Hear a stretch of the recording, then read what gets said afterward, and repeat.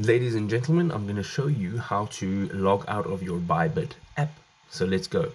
The first thing you want to do is notice that there is no log out option. So if you tap on your profile picture over here, you can actually just scroll sort of through the accounts that you have open, but you cannot actually log out.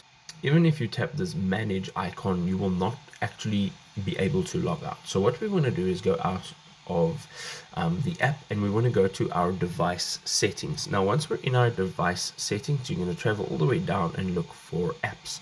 Again, if you are now in apps, you can now go ahead and either search for Bybit, or you can simply scroll down and look for the app. You want to go in to the storage section over here at the bottom, and you want to tap on clear data.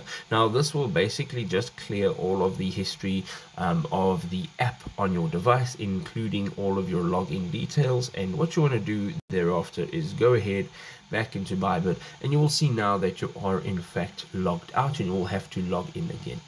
If this was helpful, drop us a like. We'll see you next time. Cheers.